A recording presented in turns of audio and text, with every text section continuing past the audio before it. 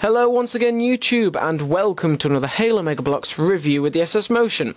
So today I'll be reviewing the Covenant Cobalt Combat Unit, which is item number 97084, is 28 pieces, currently retails for £10, and is an awesome set. So there were 4 figures included in the set, and we'll start with the 2 brutes.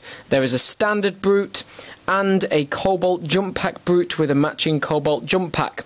Now these two can be confused with the old Jump Pack and Standard Brute that we have seen in standard blue colour, and I thought that at first when I saw the original design concepts, but when you compare them to the old figures you can see they are completely different colours.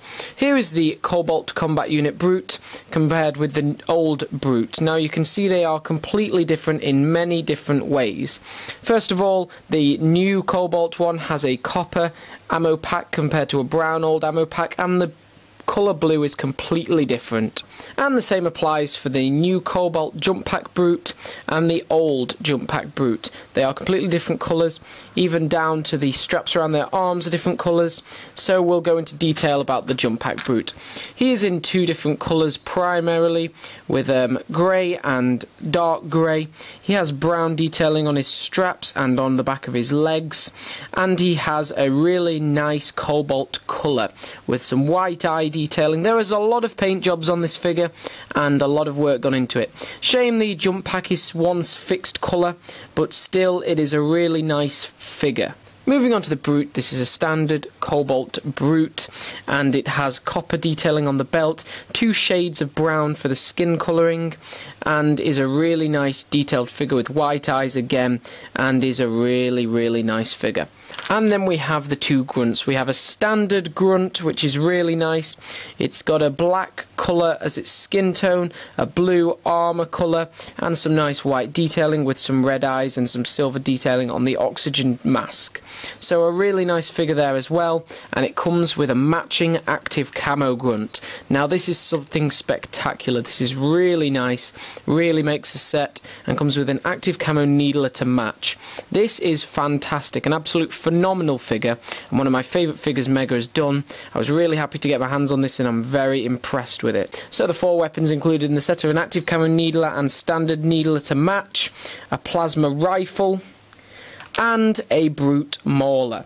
Now the main point to make about this is that when you look at the normal needler and plasma rifle, you can see that there's not much different to standard weapons.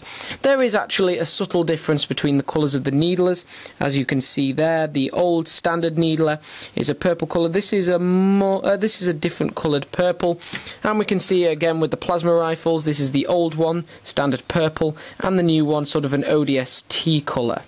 And you get this really nice new design stand with a nice little clip-on piece to attach your Covenant emblem there, and a really nice design with 5 4x2 blocks and a really nice 2 long blocks.